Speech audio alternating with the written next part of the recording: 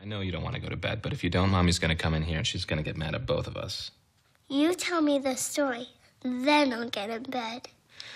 All right. Once upon a time, on a planet called Hondo, there was a little boy named Trius. Everyone on Hondo was scared because there was a ginormous comet in space heading right for their planet.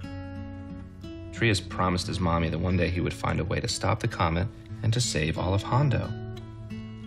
So when he was old enough, he became a general in the Hondonian army. He didn't want to leave his mommy and his friends behind, but he had to go out into space and find another planet for them to live on. Did he say Hondo? He did. He said, "Hondo, everyone. I'll find another planet for us to live on. I'll miss you." And he had the magic potion with him. Yep. He had a magic potion that would make everybody on the new planet fall asleep when he got there. Hey, why isn't the little monkey in her tree yet? He's just finishing up the story. Okay, well, he can finish the story with you in bed. Come on, school night. Busted.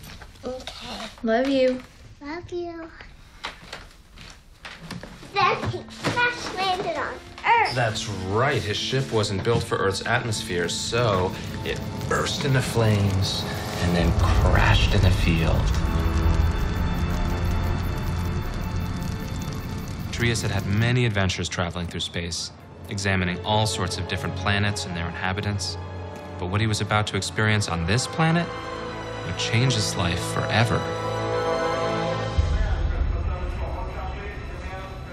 But before he released his magic potion,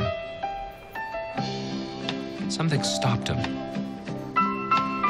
For the first time in his whole life, he heard music.